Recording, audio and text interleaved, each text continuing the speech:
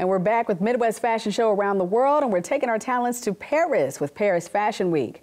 With the pandemic forcing designers around the world to virtually present their collections, Midwest Fashion Week quickly adapted by hosting an online show featuring Fall/Winter 2021 women's ready-to-wear looks.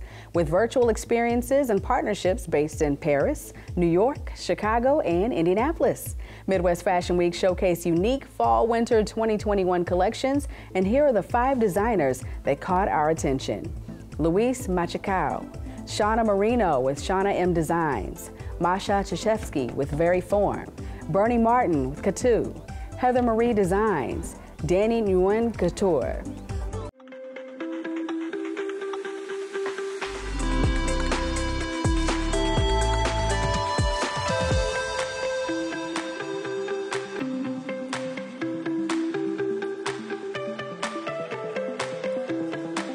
Heather Marie, right here from South Bend.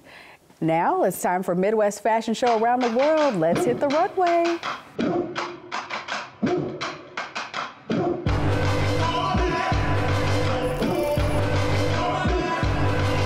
So Couture was very much so present in Johannesburg. Yeah, we have a very active year despite of COVID and the challenges we were facing with.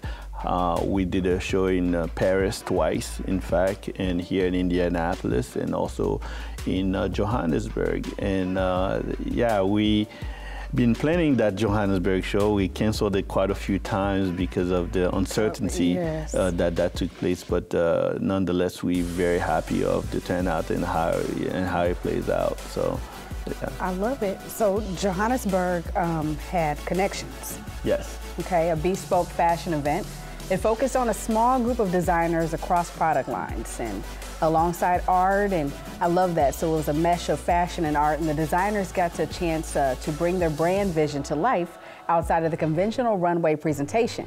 And they had a gallery and nice setting, and participating designers were able to allocate spaces to creatively display their signature designs in the form of a static installation as well as live models. I love that. So how did you come up with that concept?